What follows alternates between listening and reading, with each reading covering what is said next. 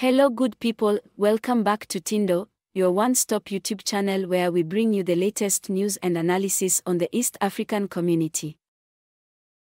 In today's video we shall be discussing about the East African Monetary Union, the common currency, and its implementation progress.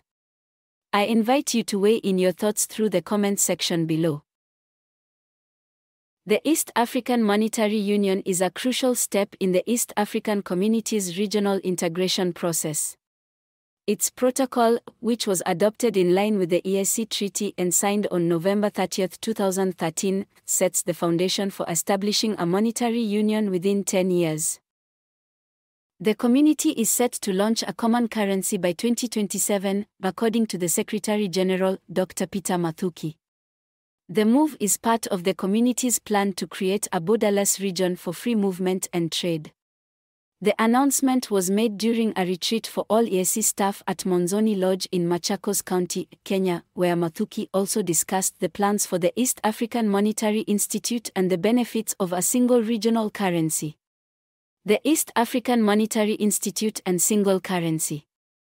Mathuki stated that the Council of Ministers is ready to decide on the location of the East African Monetary Institute by the end of 2023. The institute will be the precursor to the East African Central Bank, which will issue the planned single currency. The Monetary Institute will allow the EAC to come up with a constitution that will create a roadmap for having one currency. This means that the power to issue national currency will be transferred from governments to the East African Monetary Union, a common institution. According to Mathuki, the single currency will ease business and the movement of persons within the region, making it borderless. This is in line with the EAC's goal to create a region where people can freely move and trade as envisioned in the Common Market Protocol. In addition, the common currency will eliminate the need for currency exchange and simplify trade transactions, making it easier and cheaper to do business in the region. Intra-EAC trade has increased, with the value of intra-EAC trade in 2022 standing at $10.17 billion, up from $7.1 billion in 2019, according to Mathuki. The elimination of non-tariff barriers has also contributed to the increase in intra-regional trade.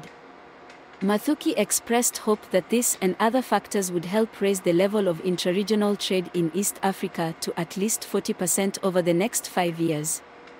The announcement of a single currency by 2027 shows that the EAC is determined to move forward with its goal of creating a borderless region for free movement and trade.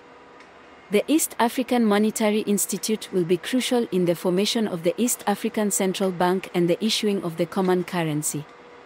The benefits of a single regional currency include ease of business and movement of persons within the region, making it a more attractive destination for investment.